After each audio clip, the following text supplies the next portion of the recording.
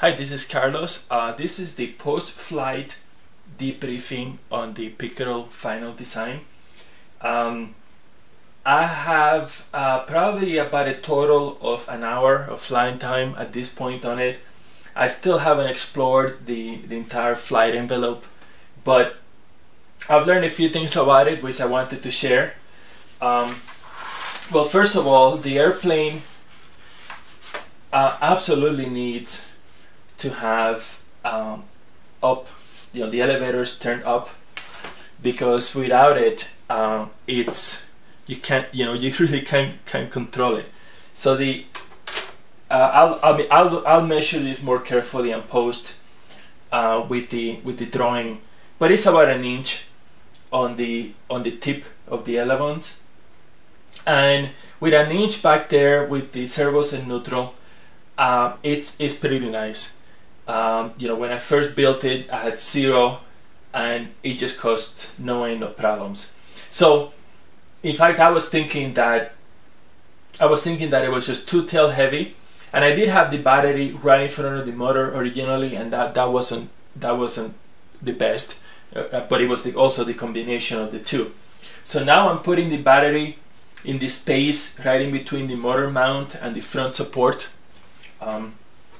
Let me hold up the airplane, but this is the one that I'm using for all of my flying, and I've tried a couple of different size batteries just to see what, the weight is very sensitive, and so that's working well. And with the elevons upturned like this, launches are really not hard. The only problem with launches, but this is always an issue, because I never launch with full power. In fact, my goal, and I wrote an article about my hand launches. My goal with a launch is to give it enough power for a long glide, and I know with this airplane, half throttle is plenty. I can climb in half throttle. So sometimes, of course, I'm eyeballing it, so sometimes I don't give it enough power, and by the time I can get my hand back on the control stick and give it a little bit more power, give it a little bit of up elevator, it might be about to hit the ground. So that happens once in a while, but it's just a long glide. You're not gonna break anything, and with practice you get to be better at judging how much power you need to do a nice climb out from a hand launch.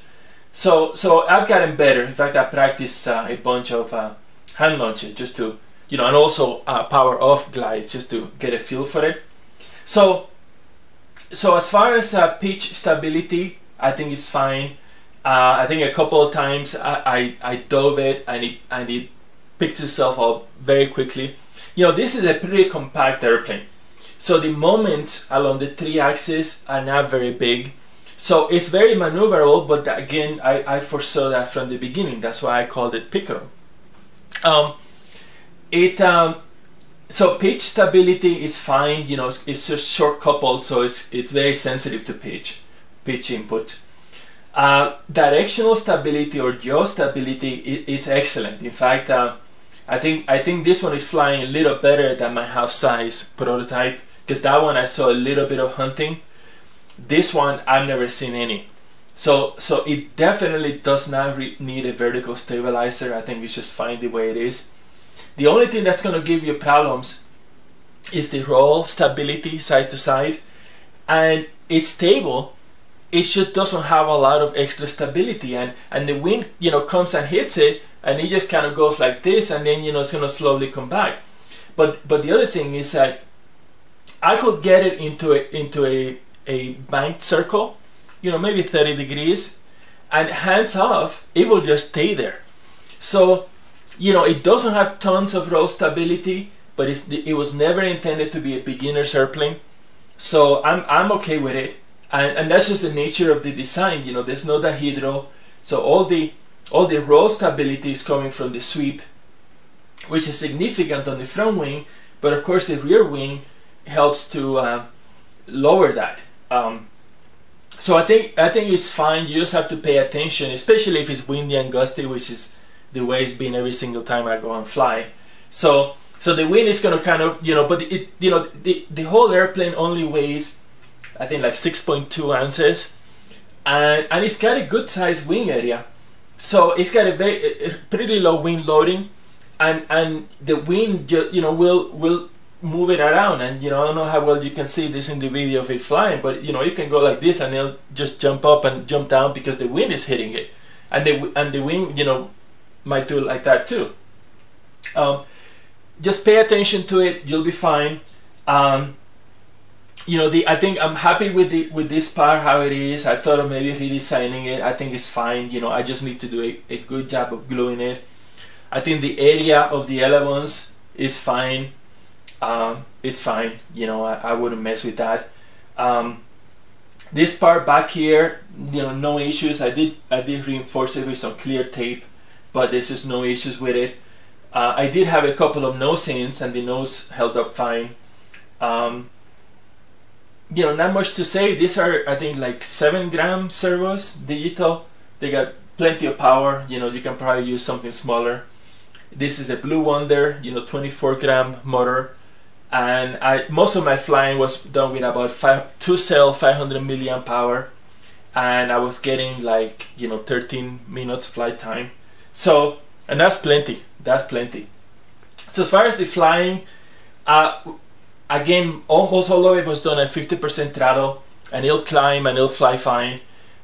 Full power, I can nose it up and it will be like, I don't know, 70-80 degree angle. Pretty stable, and it just climbs up. It's not a rocket. It was never intended to be, but it's got a decent climb rate. And then I cut the power. Nose comes down, it levels itself off. Nothing real dramatic. I really should have painted one side of it, and I didn't, and I meant to do that before going flying, and I forgot. But with practice, you learn to know how the airplane is going to behave, so then you're not as surprised. Okay, which way is it facing now? But definitely paint one side of it. I don't know, whatever you want to do, because it will help you with flying. As far as the hand launches, I always did sidearm launches, grabbing it from around the CG. It's surprisingly easy. I thought it was going to be a lot harder to do that type of launch. And this is me with the transmitter in one hand and doing a sidearm launch on a short couple flying wing. So, with a little bit of practice, I was getting them every single time. So, it would just fly off on its own, and then just a little bit of control. So yeah, I don't think I would change anything with the design as I built it. I mean, I thought of moving the motor up because I was concerned about the CG, but I think it was the other ones that were really causing me the problem. So having the battery up in between, I think is perfect, because then you can move it back, you can move it forward, you get some leeway.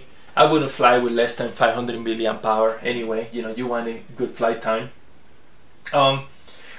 Couple of things about it. I did do some power off gliding just to get the feel for it and see what it will do. It's got a very nice glide ratio.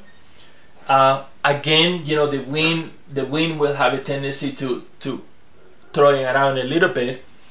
Yeah, if I usually was overshooting my landings power off.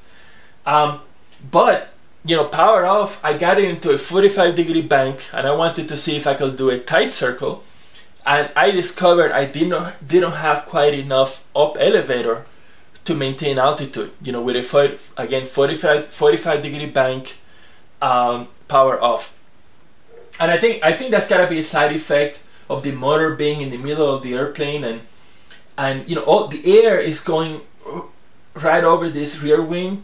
So I suspect there's a lot of lift that is generated there. That's just a theory. I'm sure there's a lot of lift here in the front because it's pulling in the air. So anyway, I don't think that's an issue. But if you keep the wings fairly level, power off, then you're fine. And I don't think I ever did a flare on the landing because it's the glide ratio is so good anyway. It was just not an issue. It just comes in. The whole thing is so flat on the bottom. I was flying over short grass and it just kind of tends to slide, but that nothing wrong with that. The other thing is I did go up to altitude, and I tried to do a fast roll, which I didn't want to do close to the ground, and it looked to me like it had a lot of adverse yaw, and I didn't program any of that in, but it just kind of went a little bit crazy on me. You know, I let go of the controls, and it corrected itself, and I did it a couple of times. So my hunch is that you should either do it mechanically, which I didn't do. I don't have too much of that in this one. That's just the way I built it. But through the transmitter, you want to program in some aileron differential, and I think that will help a lot with the fast roll. I don't think I tried looping it. Yeah, I don't think I tried that. I did do a couple of stalls. I mean, power on. I did slow it down, and what happened, and this is also without a lot of power on, and it was just kind of mushing down, which is fine. I didn't want to push it too much, but at altitude I did go power off and did a couple of stalls, and it just kind of comes up and it goes down and it recovers. So this stall is over pretty much before you even realize what happened. And both times it was straight, very straight, so I was very happy with that. So stalls are almost a non-event. The recovery is so quick that it's you really have to push it. And I did a lot of slow flying close to the ground, with power, and at no point did I feel that it was getting close to the stall. And of course, maybe it was getting a little bit mushy, which is why there was more of this going on. I did notice that if I went faster, it was definitely more stable in the roll. But it's just a fun to fly airplane. Looks very different. A lot of the flying that I did was less than 10 feet off the ground, and if you give it power, if it gets too low to the ground, you can just give it power and it's going to accelerate very quickly because there's just not a lot of mass to it. But also, I have a hunch. You give it power, there's a blast of air over the air surfaces, so all of a sudden it's also going to have a lot more lift. So if you get close to the ground and you're slow, give it power and very quickly it's going to climb up. So at no point I felt I was in danger of crashing while I was flying. That's pretty much it. I think the design is plenty strong as it is. It couldn't be simpler to build. Unique looking, and I think it will be a lot of fun in the air. I'm still just learning how to fly it. I need to put in some differential, but I want to try doing some loops and stuff like that. I just haven't done it. So anyway, I hope you build one, and let me know. Send me some pictures. Let me know how it goes. Let me know how you like it. Again, it's not a beginner's airplane, but if you have experience with other airplanes and you're comfortable with an airplane that's not it's not unstable, but it's not real stable on roll, then you'll be fine. So till next time.